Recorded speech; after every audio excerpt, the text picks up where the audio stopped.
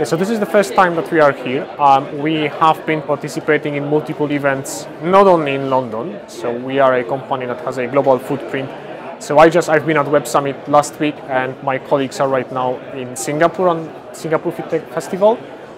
So we constantly look at new opportunities and new events to participate, and FinTech Talents looks very exciting, and it might be the best event of this year.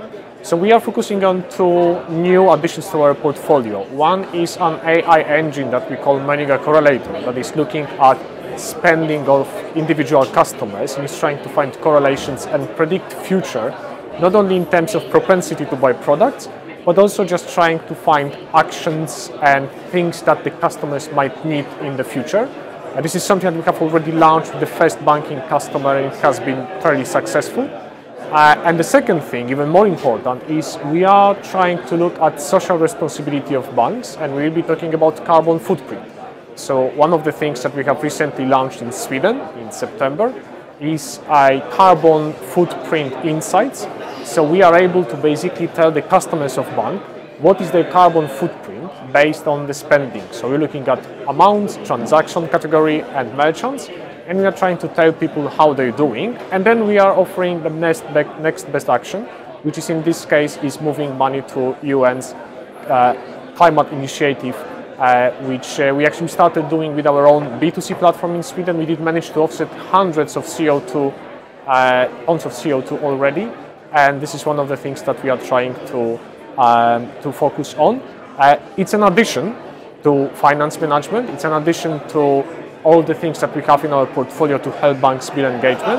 But we believe that this one is important and also very interesting for the customers. Yes, so we have recently opened an office in Singapore, and we believe that Southeast Asia is the next booming market for what we do.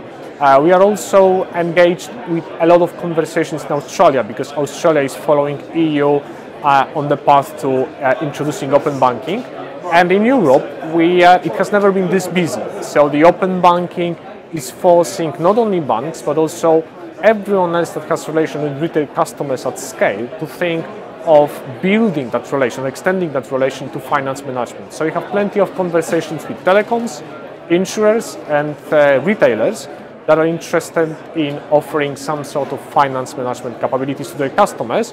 And we believe that both Correlator and Carbon Footprint play very well to this need. So depending on which angle you're taking, so the first thing that I expect and I hope for is the open banking interfaces in Europe to stabilize and actually enable those that want to benefit from this to provide quality services, because we are not quite there yet. I also believe that there will be new models emerging for what to do with data, how to work with payments initiation, and how to engage with customers for non-banks. And the banks will continue to just operate under pressure from challengers and newcomers. So I expect that the next 12 months are going to be even more interesting than what we have seen so far.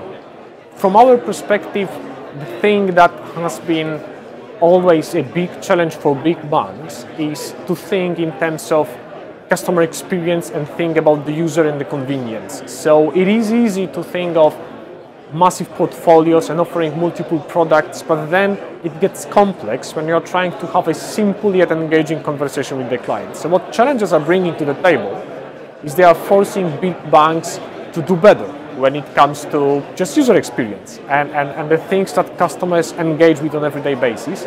So that should be the priority number one for the big banks if they want to compete with challenges. If they want to compete, because they might think of themselves as more of a product provider. So I expect that over the next 12 to 18 months, we will see an increasing wave of banks offering white-labeled products. So the competitive landscape probably is going to get a little blurry because you'll have challengers that will be probably offering some products that are underwritten by major banks, and you have major banks just going into all kinds of partnerships and trying to figure out the way forward. But if we are framing the conversation as established banks versus challengers, then the big banks need to look at user experience first, and that should be the primary focus for them.